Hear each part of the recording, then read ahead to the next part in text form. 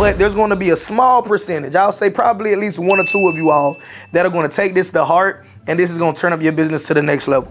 What's up? It's your favorite country cousin, JT. I'm here with my notebook again because you guys know I'm naturally a talker. If I don't have just some quick notes, we'll be here way too long. What I'm going to talk to you guys about in today's video is how to become financially free as an independent courier. The mistake that a lot of independent couriers make is that they create a job for themselves when it was always intended for it to be a business. So the 3PL is treating you like you're your own business. The IRS is going to treat you like you're your own business. Everybody is going to treat you like it's your own business, except you. You going to treat it like you created your own job. So complacency is the thief of completion. So a lot of people get into this business as one man, one woman operations. They say, well, I'm making just as much money as I would have been making on my job. And then they get complacent and they don't complete the play.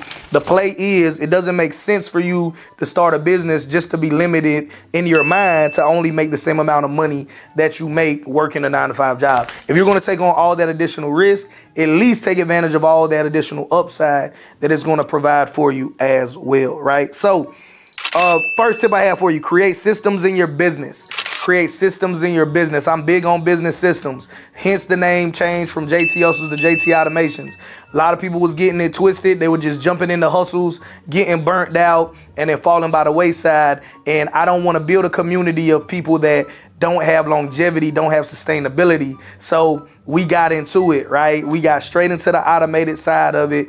And you need to systematize your business. Now, I recommend that you don't romanticize your business. What I mean by that is that you don't feel like nobody can do the business as good as I'm going to do the business. Guess what? They don't need to do the business as good as you're going to do the business. They need to do the business per the system that you create around it. And I think lots of times what I've seen is that it's not so much that you don't trust other people as much as you don't trust yourself to be able to create a system and create a management structure around that system to ensure that that business runs without you, right? Also bigger than that, a lot of people, they deal with this complex of, because it's their business, they gotta be hands-on, they gotta feel needed, they kind of feel less than if they're not the ones that's, you know, turning the boats, driving the wheel, doing all of this stuff in their business. And I don't want you to feel that way.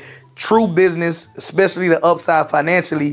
Hold on, wait. I know you're enjoying this video that you're watching. We're going to get you right back to the action in just a second.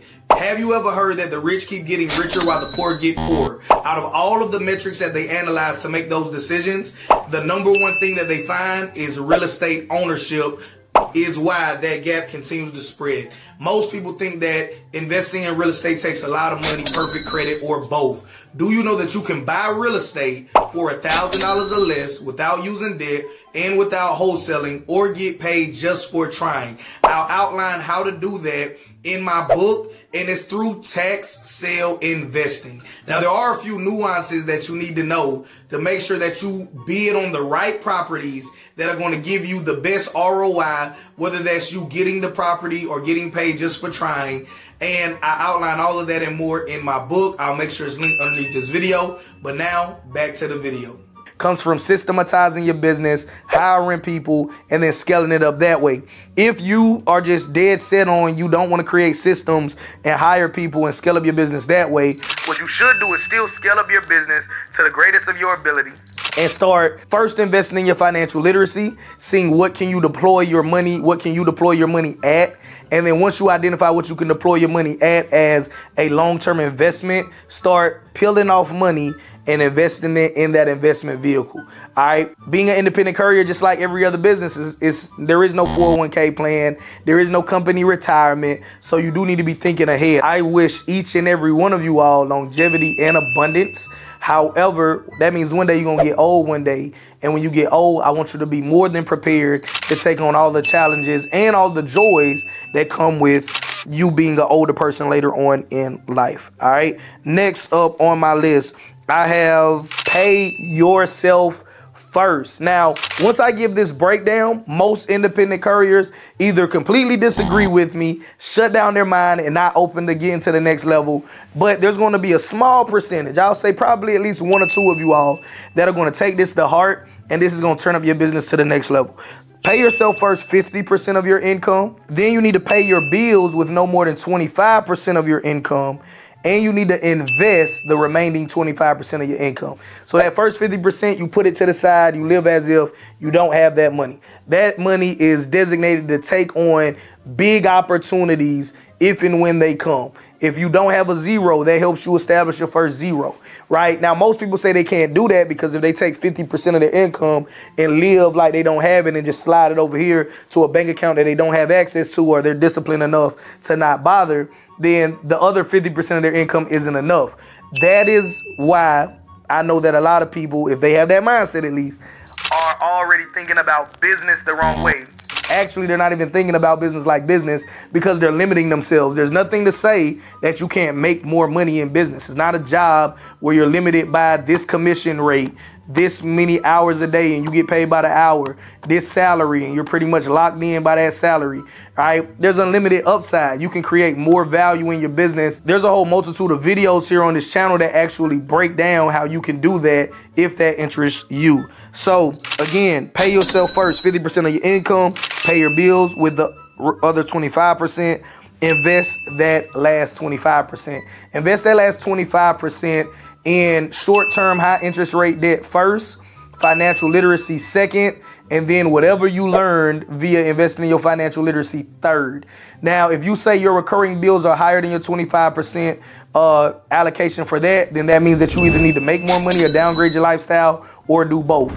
Same thing with if any of these percentages don't make sense right now. Like I said, vast majority of people are gonna say, JT, that's impossible, write me off, stop watching the video. But the 1 or 2 people that actually say, how can I realistically hit that goal, you're gonna go to the next level.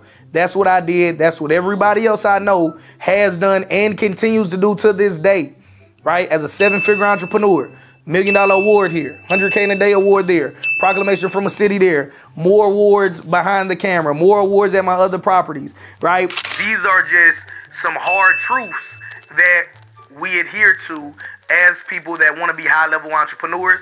And that is my sincere goal for you and all of your loved ones, to have an abundance of good health and great wealth. All right, moving on with the list for the sake of time. Snowball debt, least to greatest. That's what I touched on with the allocations of that last 25%. High interest short-term debt first. After you knock that out, that could be credit card bills, that could be a car payment, whatever. That long-term debt, like your 30-year mortgage, is not what I'm referring to here. And not even referring to that long-term student loan debt either. But that short-term high interest rate debt, knock that out. And then you start deploying it into your financial literacy because you never invest in anything you don't understand. And then you end it by investing in whatever you learn through that investment in financial literacy that you did prior to it. Last. When I say last, this is after you've made at least, and this is going to be a low number compared to the people that do this on a way bigger level than me. Until you make at least $500,000 a year consistently each and every year, you should not diversify your income. If you're doing something and it's not enough money, either get better at it, A, or if it's not possible to make more money if you got better at it, then you should completely switch industries, B. All right. The issue that most people have is they diversify too soon. So you're putting a little bit of water in 10 cups. Imagine if you just filled up 1 cup till it overflowed and then use that overflow to fill up additional cups. All right. That's how people that are really wealthy and really know how to play the financial game at the highest level, that's the only way they play it. So if you're interested in doing things the right way, that's the right answer. At the end of the day, it's completely up to you. Not here to argue with you, right?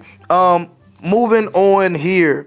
Last thing that I have on the list. Well, matter of fact, that was the last thing that I had on the list. So, in the next video, for those of you that are interested, we're going to talk about how I went from homeless to becoming a millionaire in 2 short years.